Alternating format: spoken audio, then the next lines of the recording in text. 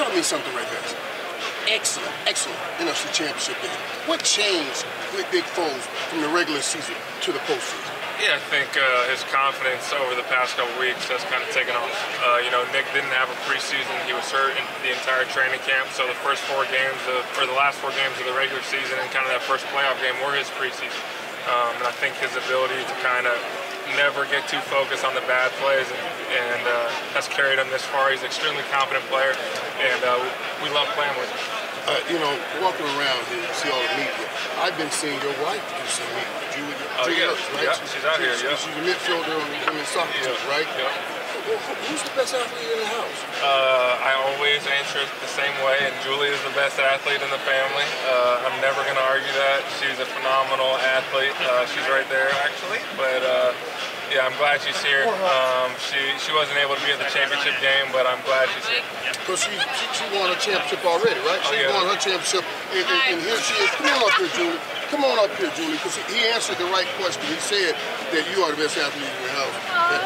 That way he gets to sleep in bed. Yeah, on the couch. Right. Do you have any questions for your husband? No. You can't get nervous now. I'm not nervous. I've been asking questions about other people all day. Now I get nervous when I ask everyone big questions. What's your favorite meal I make? Favorite meal that Julie makes? She makes unbelievable tacos. That would be my answer. She doesn't make them all the time, so I'm kind of upset about it, but when she does, they're off the chain. Julie, have you said to him that you already have put some metal on the trophy case with the championship, and when will he get his? Have you asked him that yet? No.